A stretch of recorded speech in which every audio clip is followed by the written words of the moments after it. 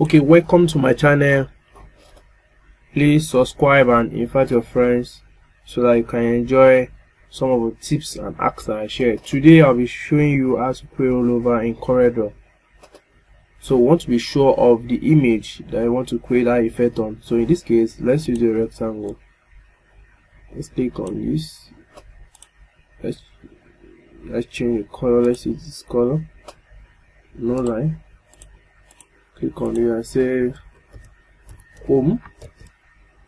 Most times it's used to create a button effect in websites. Say home. So we have this as home now. Come to your effect objects, rollover, create rollover.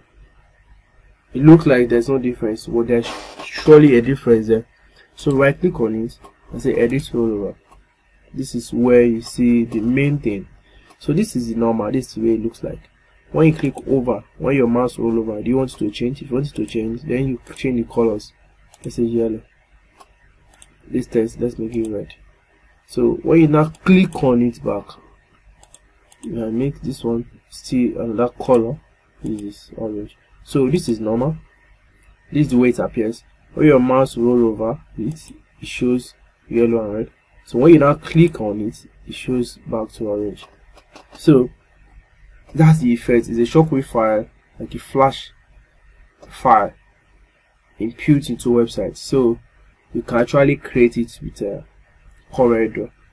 That is how to create a rollover. When I click on it and say finish editing rollover, it shows you as the normal thing, like as a normal design that will be doing. So what makes the difference is when you are exporting, you export is file export. Say SWF. Say home. That's export. So objects, you can let it display in browser. When it's done, press OK. Yeah, I can decide to use Internet Explorer. It's better.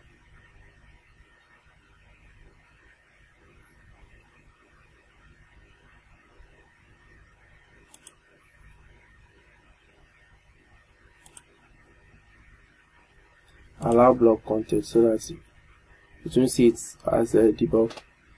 So this is it. See the way it appears. So when you click on it, it changes. See the way it appears after it's red. When your mouse click on, just touched it, roll over it, it shows yellow. When you now click on it, it shows orange and black. So that's the effect.